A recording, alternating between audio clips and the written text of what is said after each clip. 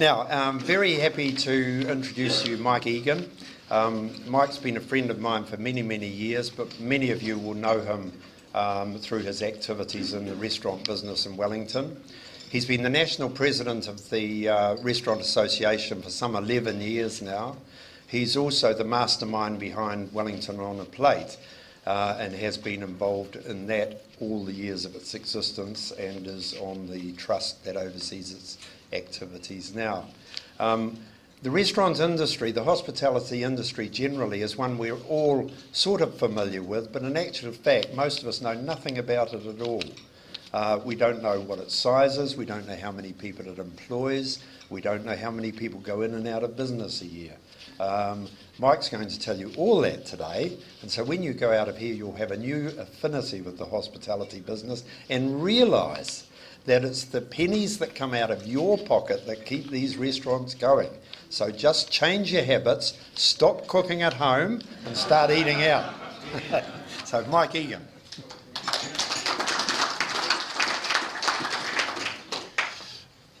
Thanks, Chris. Thanks very much for inviting me. I know quite a few of you from being customers and seeing you around the traps.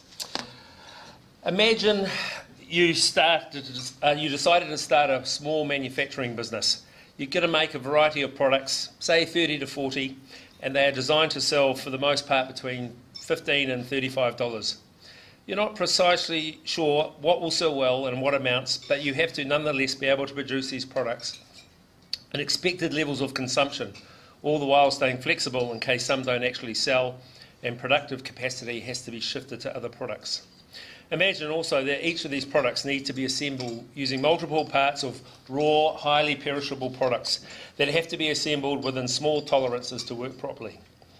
Now assume that to have any chance of profitability, the factory will have to operate multiple shifts, 7 days a week, so that different people will be manufacturing the same products on different days, each with a different skill level and training background.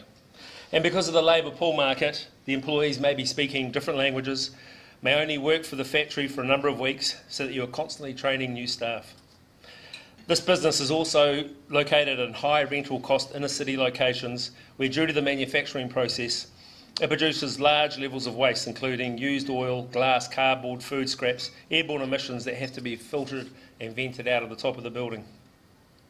Then, to add even more stress to the business model, the customers are asked to consume these finished products in the manufacturing facility where they are made. Not only that, these customers are present in the manufacturing facility for a number of hours, and during this time they're having dozens of service contacts, and any one of which could go wrong and ruin the occasion for them.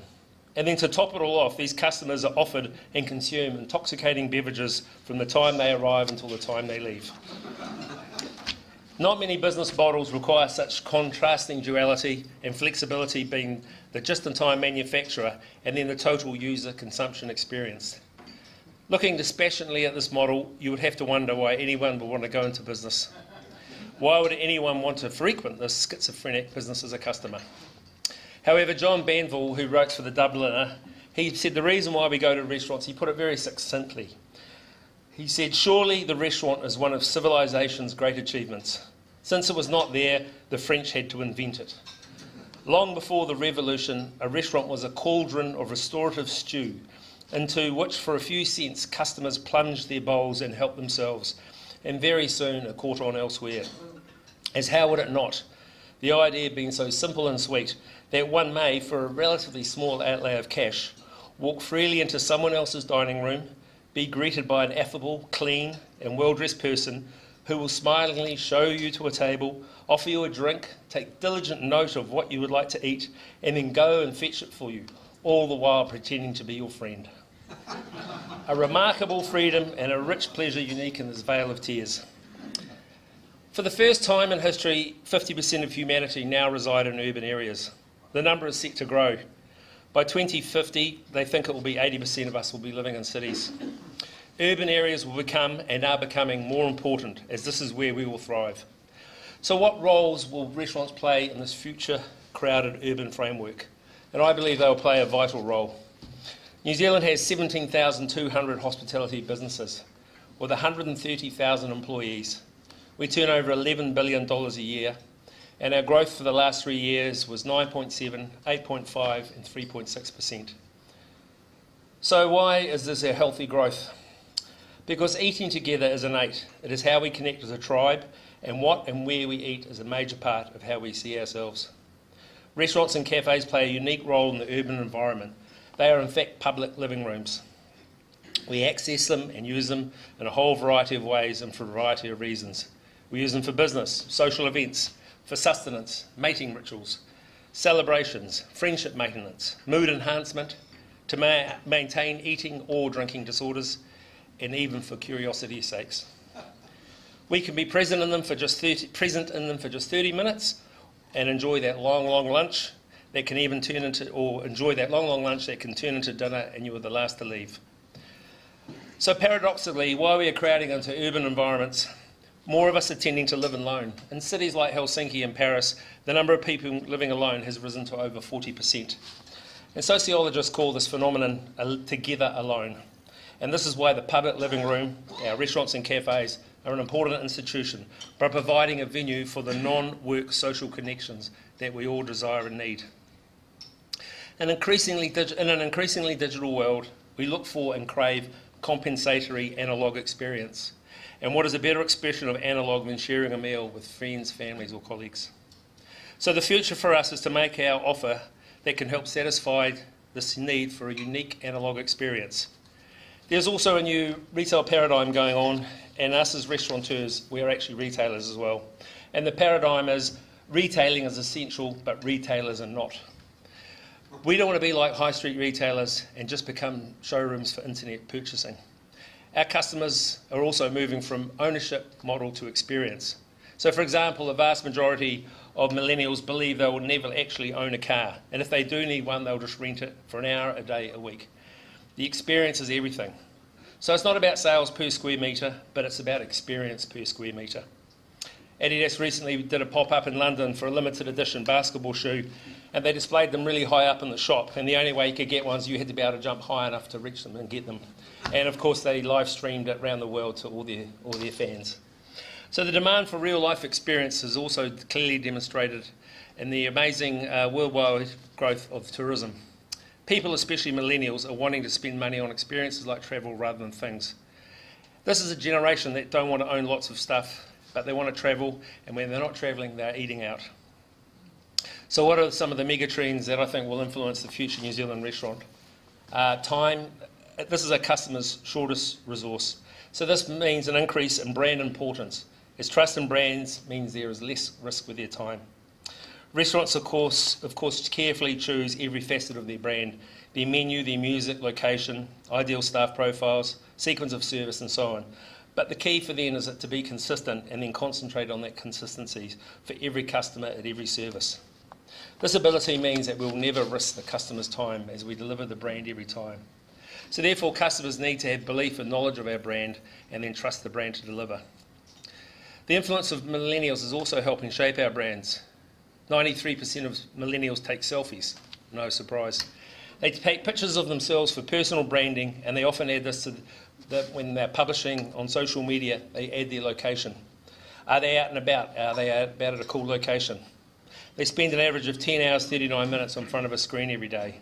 They have a high sense of entitlement and they love free. But free actually comes at a cost. If it's free, you can have all the information about my private life. Why do you think Facebook is free? Because they use all the information on you and sell it to marketing companies. Teens now spend more money on food than clothes because shared experiences can create stories for them. Instagram. People now eat with their phones first. Customers are always taking photos of their food. There's over 178 million posts of food on Instagram with the hashtag food and 80 million with the hashtag food porn. Bob Rickard, which is a restaurant in London I've been to, and it's famous for a button on every table saying press for champagne. They sell 3,000 bottles of champagne a month. The owner, Leonid Shutov, he realised the power of Instagram and invested in whiter plates, clearer logos, eye-catching new dishes that photograph beautifully. They also designed new coasters that provide a beautiful backdrop to drinks when you put them on there. In London, there's a small burrito chain called Bar Burrito, and they realised that people were posting loads of photos of their burritos, so they branded the boards they serve their food on, so the brand is in every shot. Cell Rose in New York City has the colour of the moment, which is called Millennial Pink, and it appeals to the Instagram nation, so the whole restaurant is this sort of pink. So we need to anticipate our customers' visual taste correctly. Is our restaurant post-worthy? Segmentation of our customers. The future restaurant has to be cognizant of what are some of the main drivers for dining decisions with different demographics. 20 to 40s choose for power and performance, 40s to 60s look for style and status, and the 60 plus are looking for health maintenance. Other drivers of restaurant businesses. Other drivers of the restaurant business is emotion. So this is felt through a restaurant's unique story, and it must feel real. The future restaurant will express a story that resonates through every facet. Guests instinctively get the story and then connect with that story. So restaurants like Fleur's Place in Moeraki, they have a great story to tell, and it draws customers in. And when you leave that restaurant after dining there, you'll be able to accurately articulate the same story of that restaurant everyone would be without trying too hard. So who else is important in helping restaurants of the future? Decision making. So the future restaurant needs to understand who is making the dining decisions. And sorry guys, it's not you. Women and then children have the most influence on the decision where the household income is spent. Women respond very strongly to powerful storytelling and emotion, and you get that right and you could be on to a winner. So motives for meals are also broken down into segments. Breakfast is sort of fit and healthy. Lunch nowadays is time-saving convenience. And dinner is where the fun and excitement is. So we have to make sure our restaurants can cover those three facets if we're going to be open for all those services. Social wellbeing. Restaurants are also an important expression of a social wellbeing of a city, region or even a country. They provide a canvas for us to showcase the talents of our farmers, chefs and restaurateurs. These three strands combined and a willing customer base leads to a high level of innovation and creativity. It is a unique relationship that we have with our customers. It's sort of a push me, pull you relationship. If the restaurant pushes too far to the edge for the customer, the customer doesn't get it and it does not work. Or conversely, if the restaurants are not providing enough excitement and innovation, then the customers are not stimulated and become bored, and then that also does not work. We have to move forward sort of in lockstep. You probably have all seen examples of restaurants that did not work, that were either humdrum or ahead of their time. The future restaurant is also influenced by landlords.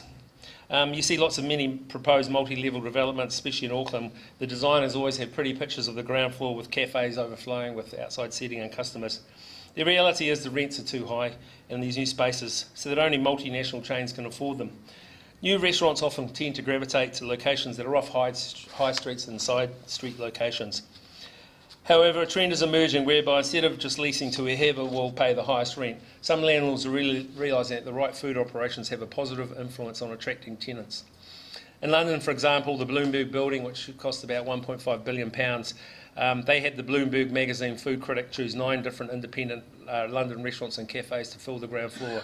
They chose no multinational chains. Westfield, who opened all the food at One World in Lower Manhattan, they spent 2 years researching the best independent food operators in New York City and Brooklyn, and then worked with them to be able to scale up to such a high volume precinct. This enlightened approach could influence developers here in New Zealand, where they may look to take a similar line. Another influence in the future New Zealand restaurant is the availability of suitable staff, especially in the kitchen. The shortage and cost of employing a brigade of highly trained chefs will see the rise of the simplification of restaurants. Already, and we see in London, with restaurants with a very narrow focus. Flatiron Steak, Burger and Lobster, 2 great examples. Flatiron Steak consists of 1 steak, 5 sides, 4 sauces and 1 dessert. Burger and Lobster has 4 burgers and a lobster. The places are flat out. Another Soho House, which has a lot of clubs around London and New York, they've got a burger chain that only has 3 burgers for offer. But it's full service with alcohol. Places does phenomenal business. They have a superstar chef that oversees the quality of them all and makes sure that the food is really up there.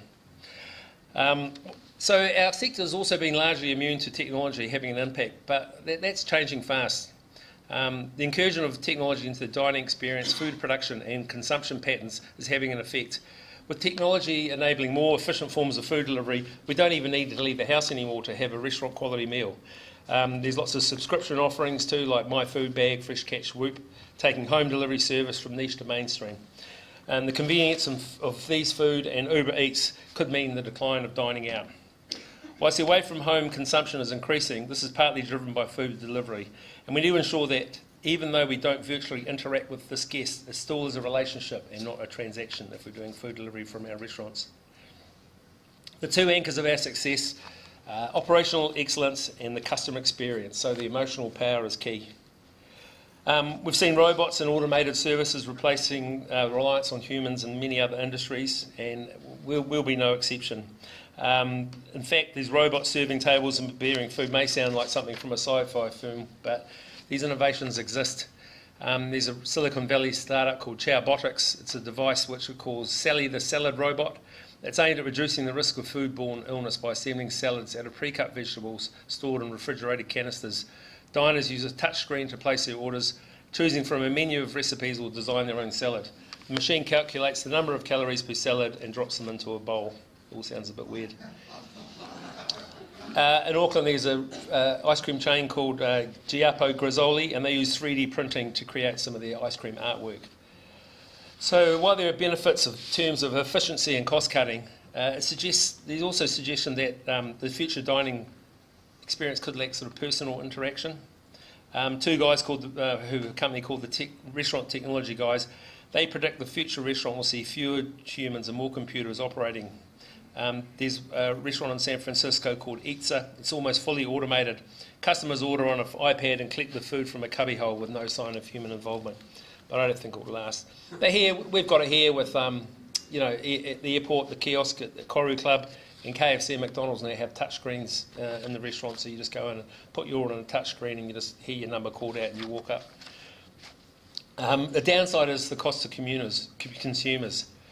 Researchers suggest that when your server is a screen, you order more and spend more money because there's no risk of being judged. Think about that extra side of fries or dessert you add onto your Uber Eats order.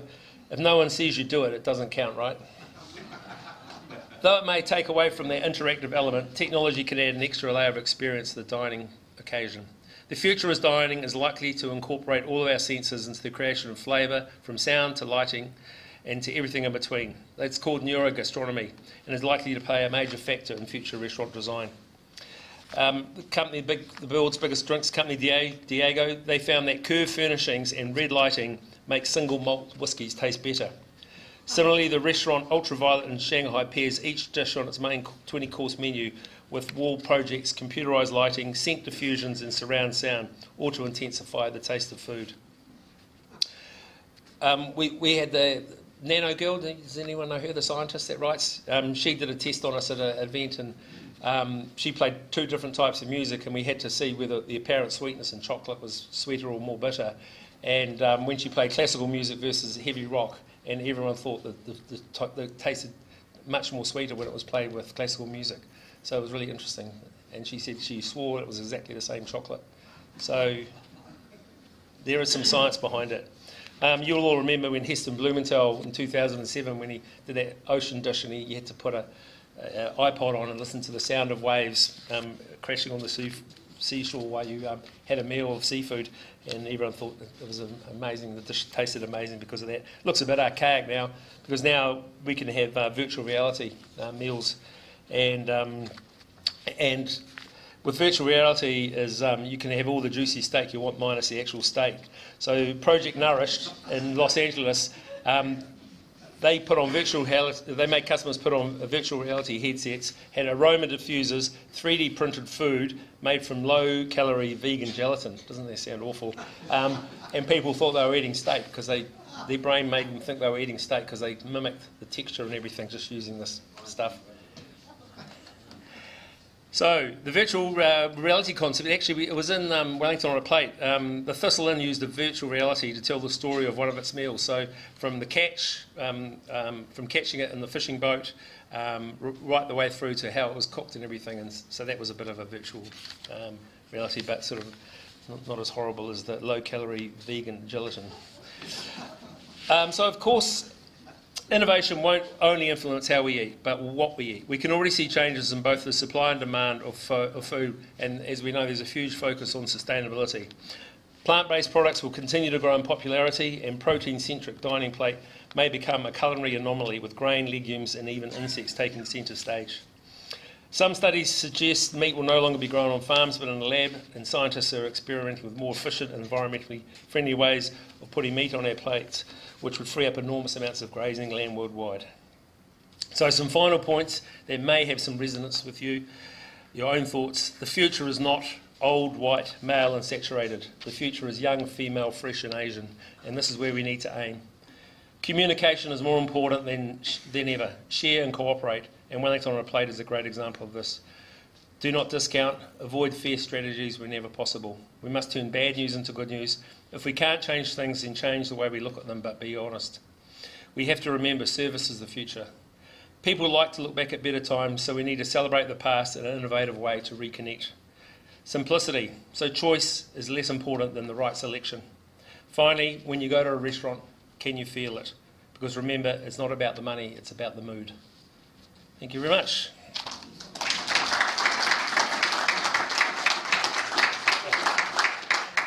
We've got time for 2 questions.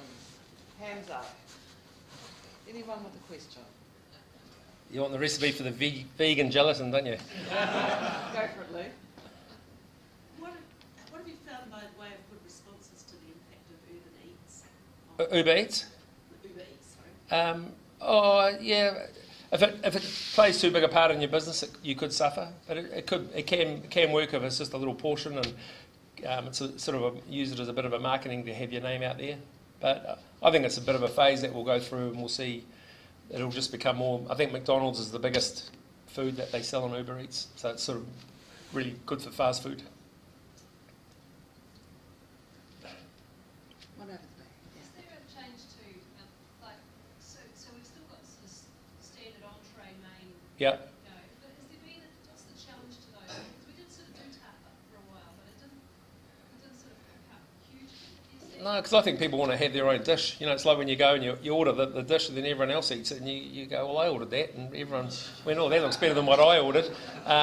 So I think that people do like to eat their way still, and smaller portions is more. I mean, we were talking about the green parrot, and they're really suffering, they said, but they're still doing the same big portions they always used to do, and people don't want to eat that way anymore, but they're too scared to sort of change it because they haven't moved with the times, and they might alienate their... Winston.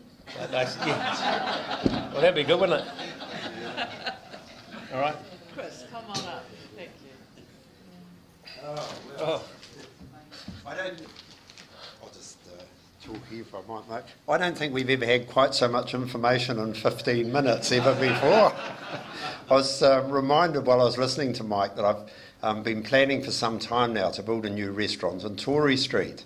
And I've gone into quite a lot of detail in my own mind, and I've got an image of this restaurant and what sort of food we'll serve and so on. It's going to be a disaster. Thanks, Mike. In fact, Champagne butter. no, I was thinking, yes, that we have that, but I was thinking this mentoring program, I need Sam and Zoe advising me, not Mike. So anyway, Mike, thoroughly enjoyed your address. Here's a small gift from our Rotary Club. Now, we've been very, very careful about selecting this, and I know you'll enjoy our latest Rotary cookbook. Thank you. So if you'd all show your appreciation to Mike for coming along, thank you very much.